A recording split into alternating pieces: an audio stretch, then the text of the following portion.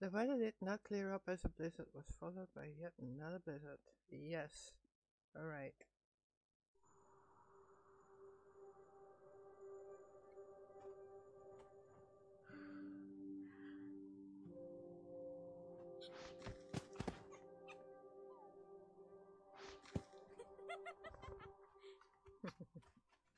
This is sweet.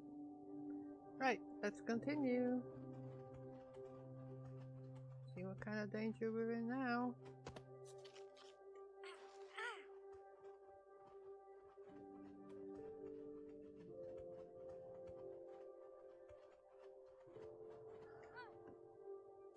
Fox climb wall. Oh, alright. Fox climb wall. That was Q. And then...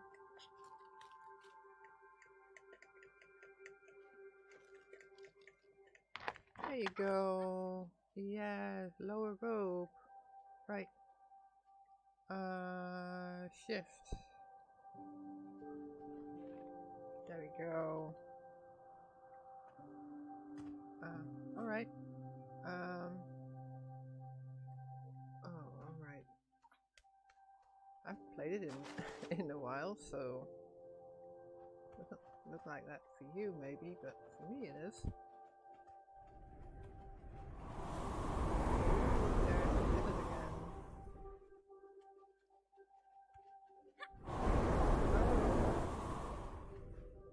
Right.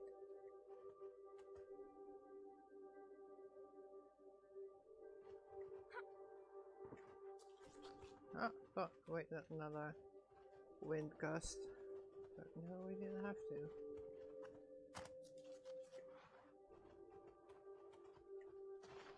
Ooh, here we go! Oh. Oh well. You made it. Right against the wind. Oh, how do you do that? Oh, control. Right.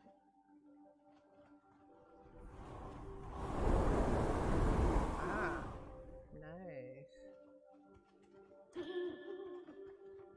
Oh. Oh, come on, girl. Come on, Foxy. Iñupiaq siaqalualuk kangeqsingaluq supayaat ikajortiqaqanipilugit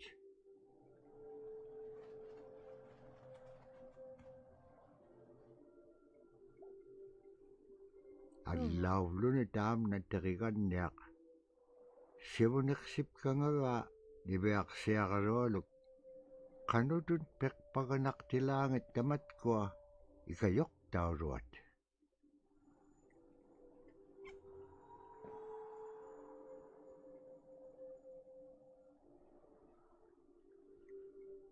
Oh, that is so cool. Oh, Foxy. Sorry. Oh, come on. Good.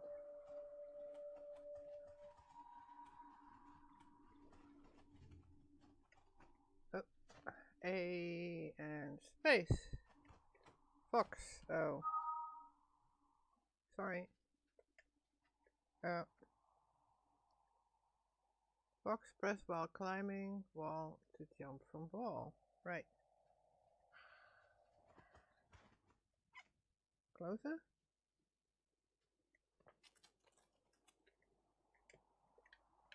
Oh.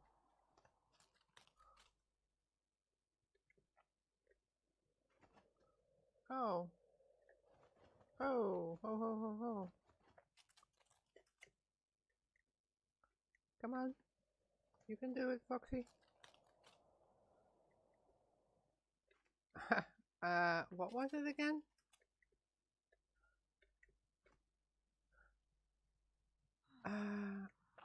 Can I have that thing back again?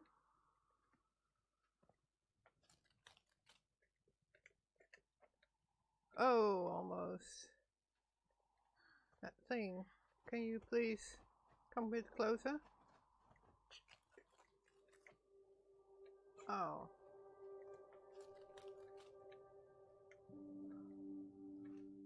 Oh, come on.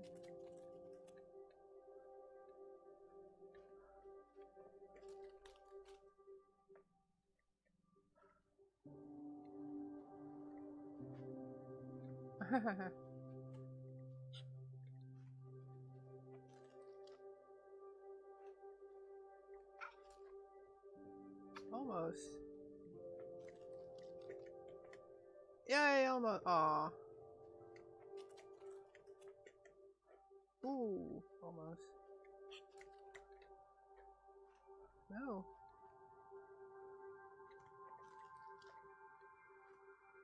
Man.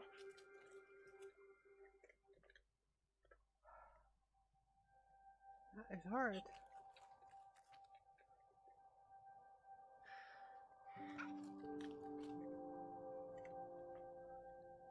That is so hard.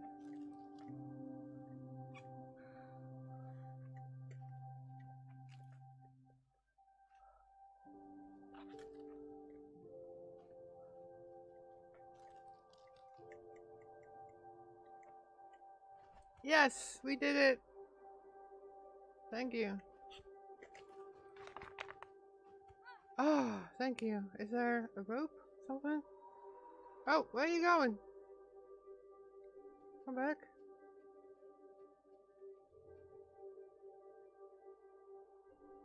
And then you maybe? Yes? Oh.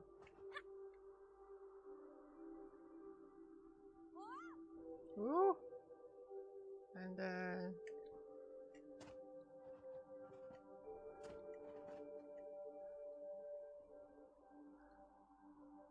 Can you please?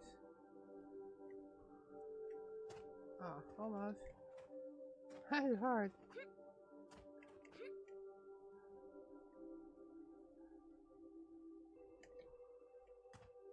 Why are you not coming closer?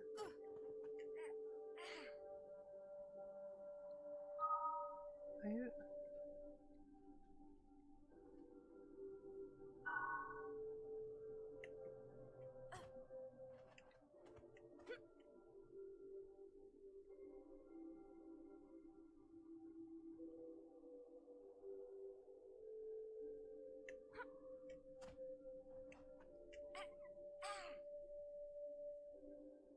That was cool. Almost.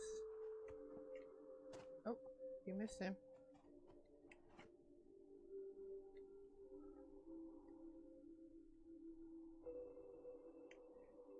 Yes. Niviaqsiaqalualuгulu teriganniaqalu ikayuutipiaqtuk. Siqaqaniutimigani. Araa kangeqsinaitsuqunni qanuq pisilaanga. Well, me neither. Aglaan tavra atautsikun aingaruk. Oh. Stop. Man, that is not funny at all.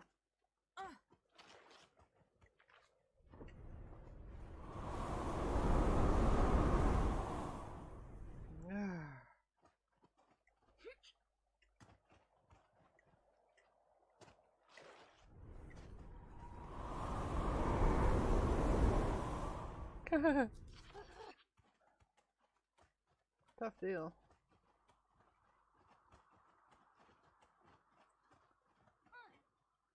Oh, you gotta crouch. How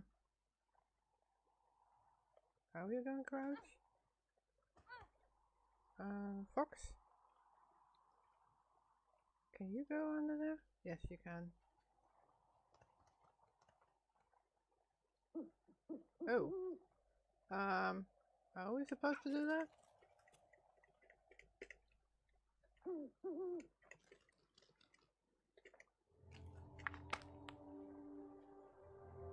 Oh.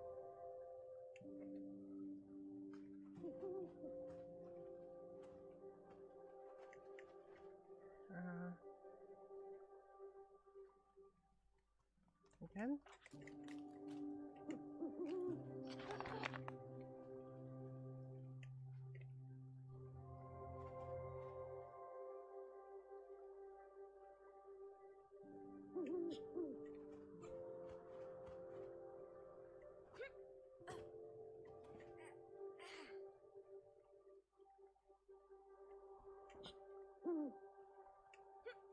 Ah. That's nice. Ooh. What? The trapping trail. We will.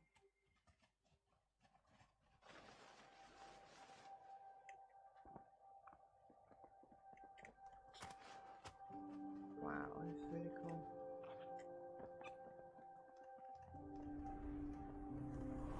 Oh, stop!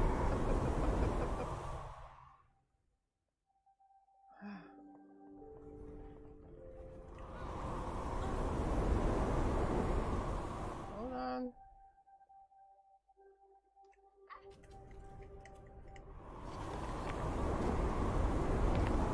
Hold on. Oh. That is not fair at all. Hold on.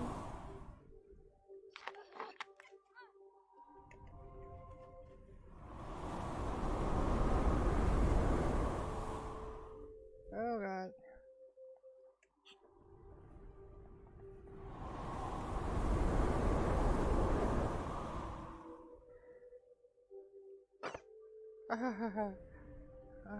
No. No. Stay, stay. Oh, god damn it. Sorry. I didn't mean to do. Oh, they're still here.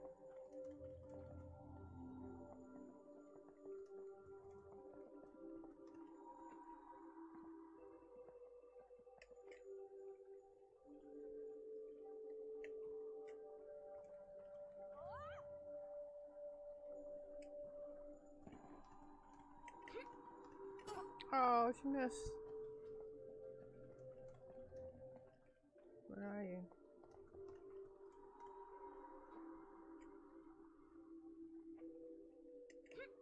Oh.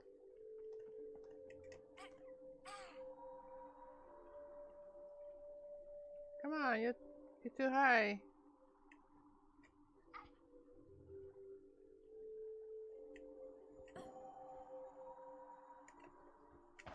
Yes. Oh, that's good.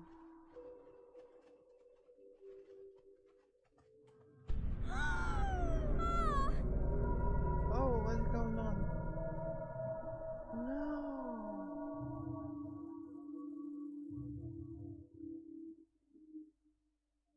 Caribou skin clothing was the best.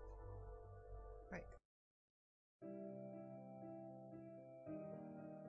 Caribou was it provided for us in many ways. Our clothing in those days was made of all caribou skin. I grew up wearing caribou pants, mittens, caribou skin mattress, blankets.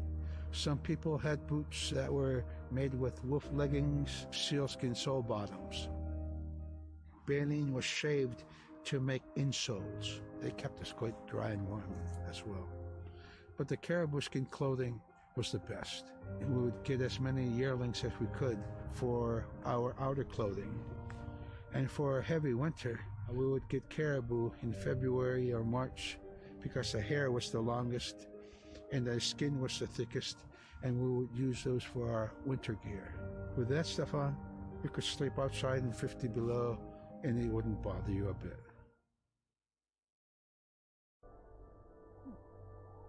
Now the next one. Sila as a soul.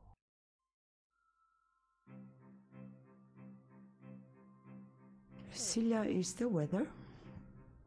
It also means the atmosphere.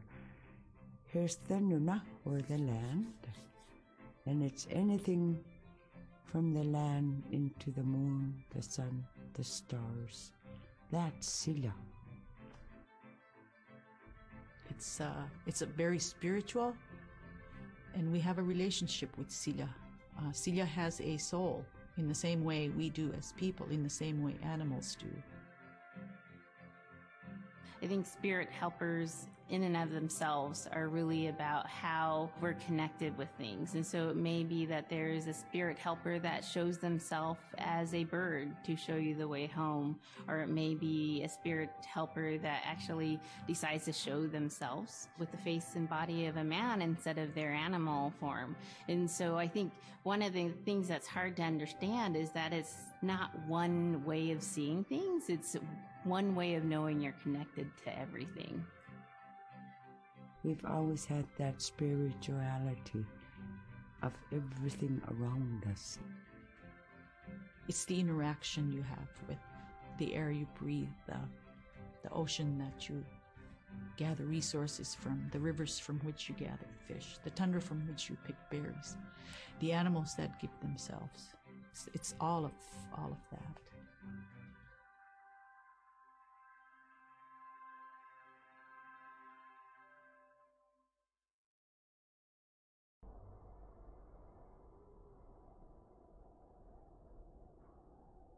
And the last one.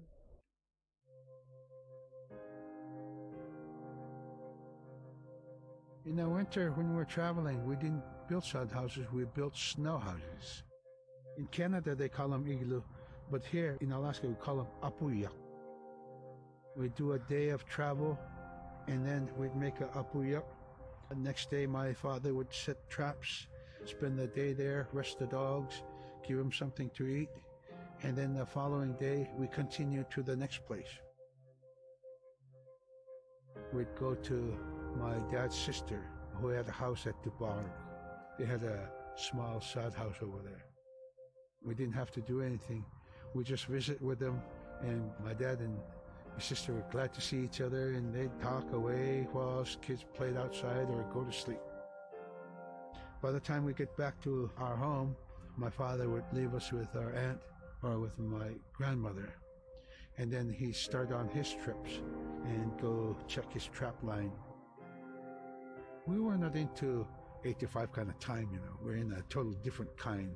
We're in ecological time.